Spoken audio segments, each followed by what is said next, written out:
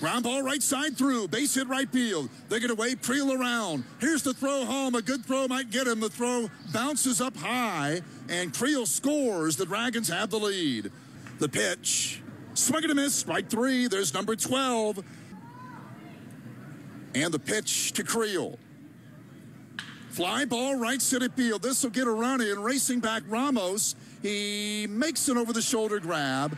Tagging at third base is Nelson. He'll score. The Dragons get the lead. Benoit comes set. And the 2-2 to Leonard on the way.